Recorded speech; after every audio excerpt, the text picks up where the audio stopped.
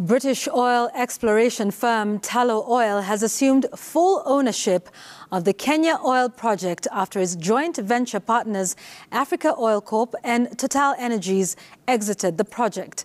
In a statement, Tullow said it has been informed by its two minority partners of their intention to issue notices of withdrawal.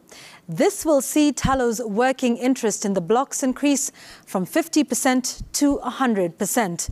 In response to this, the Turkana County leadership says that should exploration continue after the dissolution of the partnership, then the agreement with the county government and the locals will need to be renegotiated.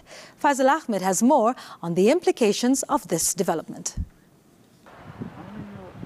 Tullow Oil has assumed full ownership of the Kenya oil project in Turkana following the withdrawal of joint venture partners. The minority partners Africa Oil Corporation and Total Energies issued notices of withdrawal from Block 10BB, 13T and 10BA in the South Lokicha Basin, citing different internal strategy reasons. The company stated that the progress of the projects continue and an updated Field Development Plan FDB was submitted to the Energy and Petroleum Regulatory Authority in March 2023. However, the leadership of Turkana County wants to examine the plan before operations resume in the oil fields. The people of Turkana County are saying that they want to see the field development plan for the interventions of oil in Turkana County.